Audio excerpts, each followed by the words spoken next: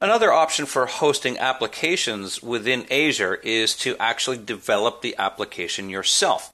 This way, you need only concern yourself with the development of the application, and you don't have to worry about the infrastructure required or the deployment of this application. That's what we want Azure for, to provide that implementation, that infrastructure that is necessary. So it's the same approach as adding in a gallery application, but we just choose the other option. So we're going to go to our Add button here. And instead of the gallery, we want to add an application that my organization is developing. So we just need to give it a name, choose the type here, and in this demonstration we'll go with a web application or a web API, but there is a native client application available.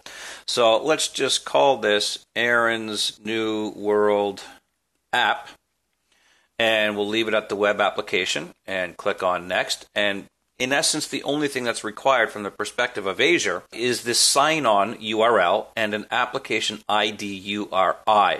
Now, in both cases, you can just mouse over the help link here, the URL where users can sign in and use your app. It can be changed later if it's still in development and you think the URL might change. That's perfectly fine. And then the URI, you see here, provide a unique URI that Windows Azure Active Directory can use for this app, again, which can also be changed. But the idea behind this is just for things like a single sign-on, for example. The application identifies itself to Azure because, of course, you might have more than one. And in fact, you know what? Let's just click on the Learn More link here. That will actually pull up a page giving you a bit of a better idea of those options there. There you see is the URL. So again, this is simply a web-based address that users can access so that they can find the application itself. And there's an example right there. And then the URI, because it is a logical identifier, does not need to resolve to an internet address. It is presented by your app when sending a single sign-on request to the Azure Active Directory.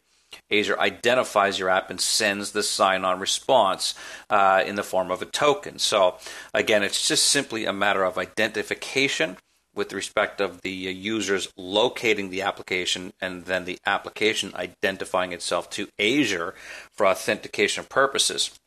So we can just go with something like, we'll just make something up here because I don't actually have one, but it'll still work. So http://Aaron's New World App.net, for example. And as long as this resolves, then that's perfectly fine. So we could just go with that for the sign-on URL. And then maybe for the URI, what we might want to do is just copy this, but just to give you an idea here, let's just put in a number 1 because we might have app 2 as well. So that would have to be unique. The URL for our second application might actually be the same, but the application to identify itself uniquely would have to have something else in there so that they're not the same with respect to the URI. But again, that's fine for our demonstration purposes here. We'll just click on OK, and that's going to go ahead and add in that app. Now, it's up to me at this point to go and develop that application, but with respect to adding it into Azure, basically that's all we have to do.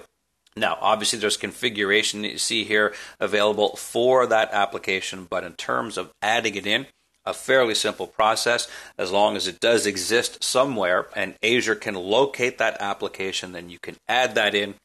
Go ahead and continue on with your development and, of course, configure it with respect to how your users are going to access it through Azure. But a fairly simple process to get started with adding in both gallery applications and custom in-house developed ones.